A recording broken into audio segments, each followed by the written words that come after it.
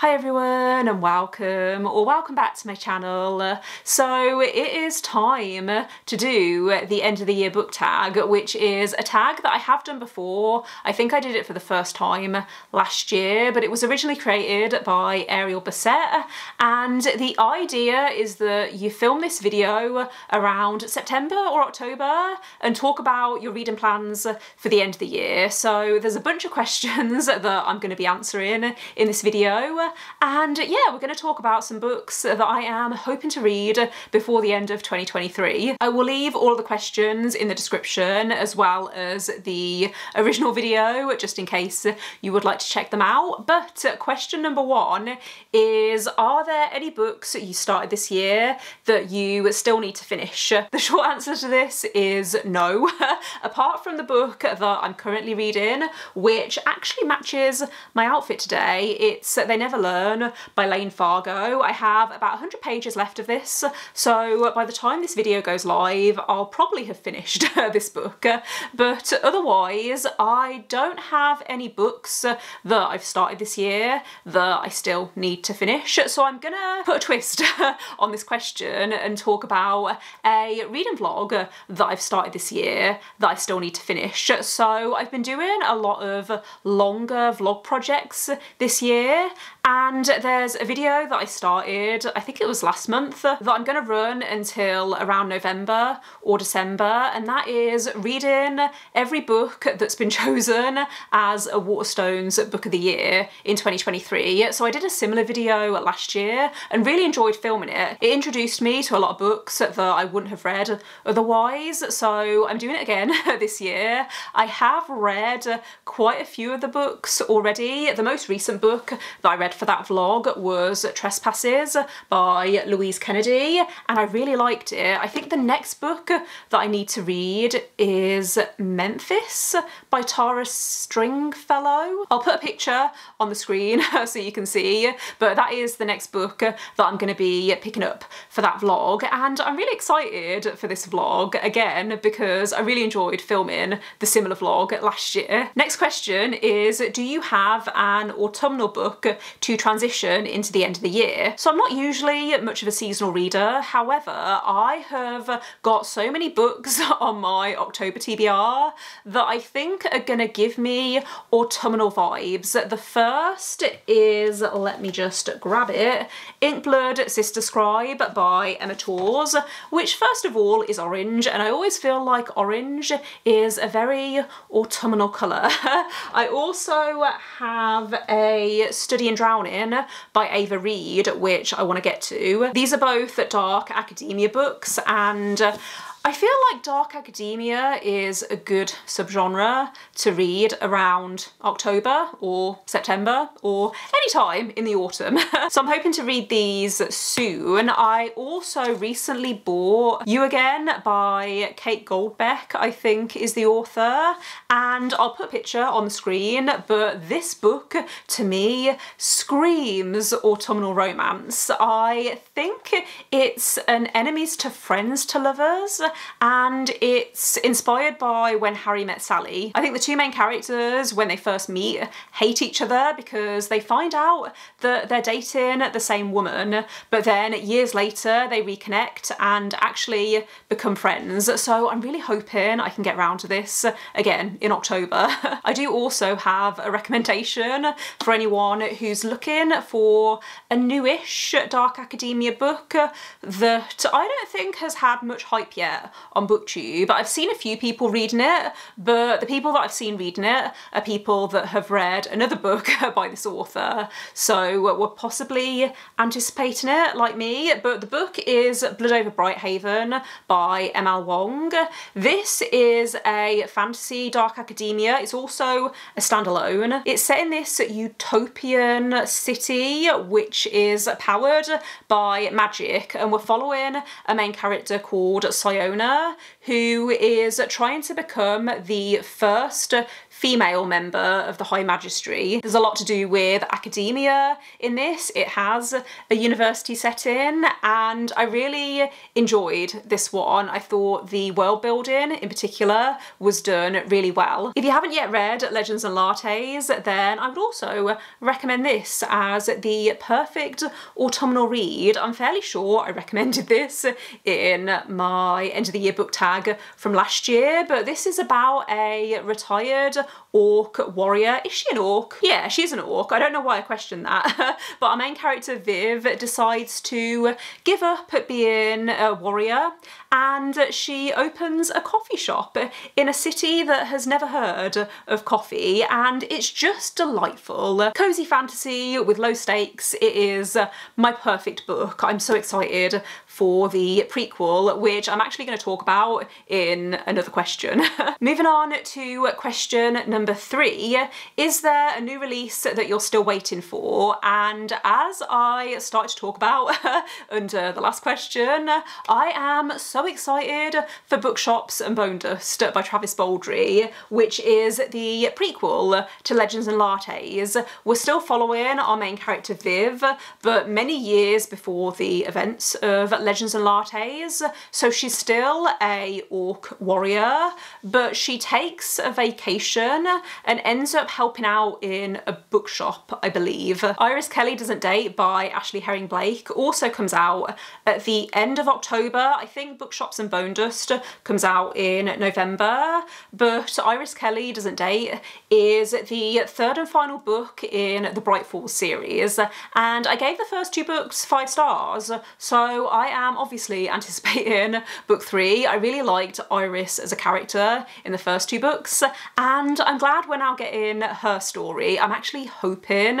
to read this very soon. Those are the 2 main books that I am anticipating, but I also have a whole video that I did over the summer which has all of my anticipated releases for the second half of the year, so I'll try and remember to leave that linked in the cards and in the description just in case you would like to hear some more books that I am excited for in the second half of the year. Some of them have probably come out already, but I don't think I've read many of them yet, so I'll leave that video linked just in case you haven't seen it yet. Next question is, what are 3 books that you want to read before the end of the year? So other than the books that I've already mentioned, I would really like to finish the Twisted series by Anna Wang.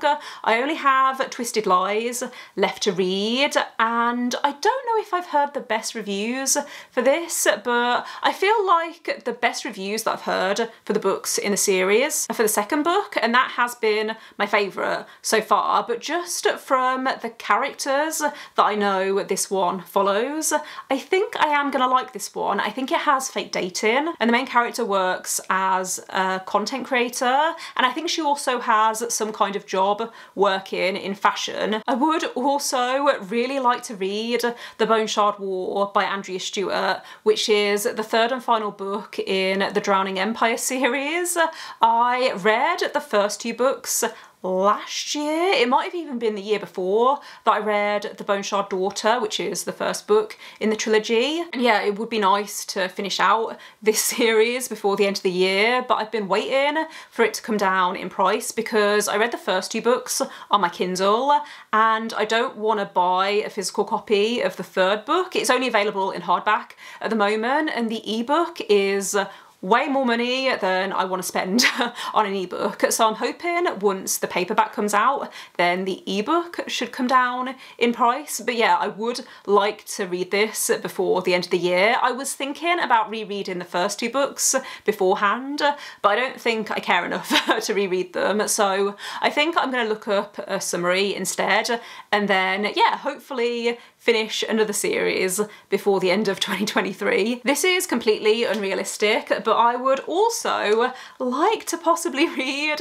A Day of Fallen Night by Samantha Shannon. So this is a prequel to Priory of the Orange Tree, which I really enjoyed. I read it in June, I think it was, and I loved the world in Priory of the Orange Tree. I didn't like the pacing, and I thought the ending let it down, but I know that this is set in the same world, but like a few thousand years before Priory of the Orange Tree. So I would really like to get to it because I think it has potential to be 5 stars. If I don't get to it this year, then I will definitely be prioritising it for next year. I do have the audiobook for this as well because when I read Priory, I listened to the audiobook as I read physically, and I want to do the same for this because I think it's the best way to keep me focused and not take forever to finish it, because this is one of the longest books that I have on my TBR. Next question is, do you think there's a book that could still shock you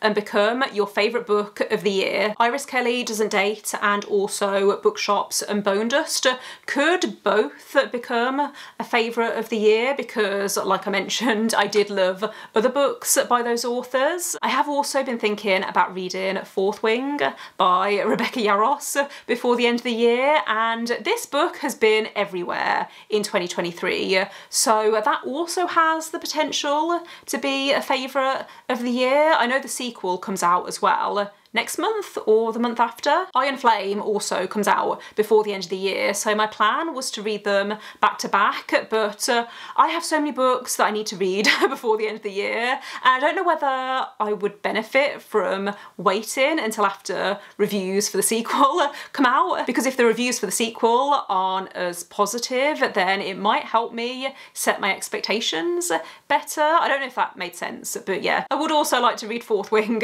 by the end of the year, and that I think also has potential to be a favourite because all of the comparisons that I've seen are to books that I gave 5 stars, so I think there's a good possibility that I'm gonna love it and I'm gonna agree with the hype. The final question is, have you already started making reading plans for next year? And the short answer to this is yes.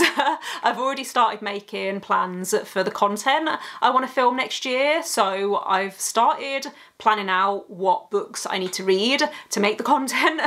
I also have started putting together a list of my most anticipated new releases for 2024, and there's quite a few books that are on my radar. The one that springs to mind is Leigh Bardugo has a new standalone fantasy coming out next year, and it's really interesting because I went to an event with Leigh Bardugo back in January, and she talked about how she was writing this fantasy that was set in Spain and it was going to be historical, and then she announced this book a few weeks ago, and yeah, it just felt really fun because I already kind of knew that it was coming. Anyway, I'm really excited for that book. It's called The Familiar. I will once again put the photo on the screen, but I am hoping to like this. I enjoyed most of the Grishaverse by Leigh Bardugo, and I really liked Ninth House, but I didn't like the sequel, Hellbent, so she's become a very hit or miss author for me, but I'm hoping I'm gonna really like this. I do tend to like historical fantasy, especially historical fantasy that's set during time periods or in places that I don't read about as often. S.T. Gibson also has, I think, 2 books coming out next year. One of them is called An Education in Malice, which is a dark academia story from what I remember. I really enjoyed A Dowry of Blood by S.T. Gibson. I think that was one of my favourite books of last year, so I'm really anticipating this one as well. I will do a full video with all of my anticipated releases for 2024 once it gets to December. But yeah, I think that's all the questions, so I'm gonna wrap up this video here. Thanks for watching if you made it this far. Let me know in the comments, are there any books that you're excited about, either to read at the end of this year or early next year? Let me know what books are high on your TBR, because I am starting to feel a little bit stressed at how much I want to read before the end of the year. But yeah, thanks again for watching. Don't forget to give this video a thumbs up if you liked it, and click subscribe if you'd like to see more videos from me. But otherwise, I will see you next time. Bye.